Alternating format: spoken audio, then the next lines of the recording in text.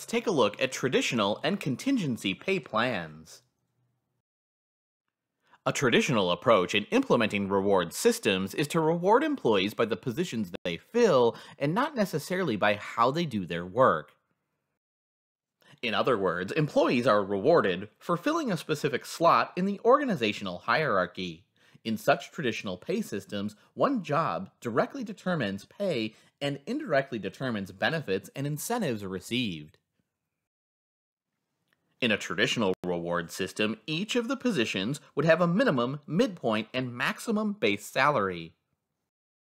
Contingency pay, known as CP, is also called pay for performance, which means that individuals are rewarded based on how well they perform on the job.